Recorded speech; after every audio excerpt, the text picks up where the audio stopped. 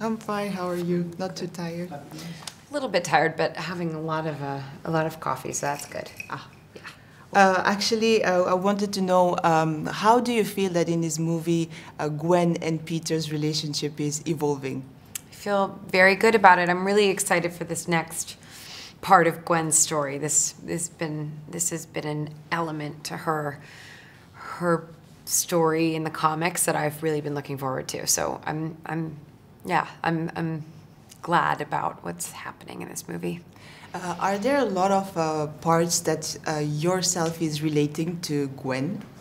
There are lots of things that I admire in Gwen. That I love her independence and her strength and her intelligence. And I don't know that all of those things are present in me all the time in real life, but it's really nice to play her. It's really great to play her. In the Spider-Man movies, we always have this very kind and beautiful heroine, and we think that you played very well, and that in each movie, every time you become more beautiful. Aww. So all the Japanese girls are wondering, what is the secret to your beauty? That's so nice.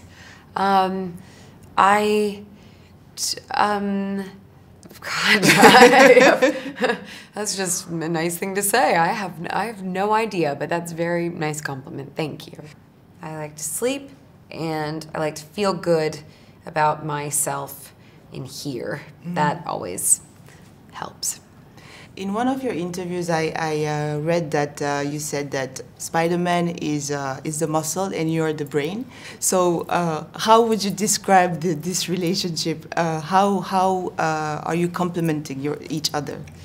I think Gwen adds a lot of brain power to the equation, and she definitely gets herself involved in the situations that Spider-Man is involved in. He doesn't want her to be around. He wants to protect her. Mm-hmm. So she stubbornly kind of makes sure that she can get in there and help him. She knows that she can figure out a lot of scientific stuff that he maybe can't.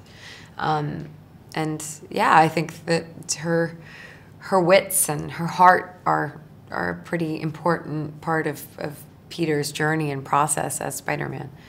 As a character, would you prefer Peter Parker, who is a very shy teenager, or more like Spider-Man, who is very strong and who is here to protect you?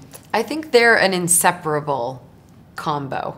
I think that Peter Parker's shyness and empathy and sensitivity are what adds such an amazing dimension to Spider-Man, and why he is so empathetic with the villains is because Peter Parker is underneath that suit. And I think that Peter Parker is fueled by the knowledge that he is Spider-Man, and he has that strength within him. So they're pretty inseparable. Would you have any messages to send out there to Japanese girls who wants to become like you?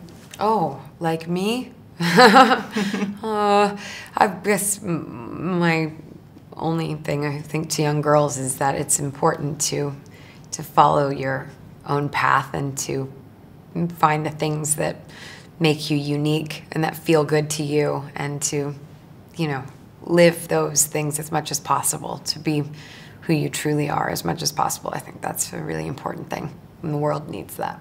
Fantastic. Thank you very much. Thank you.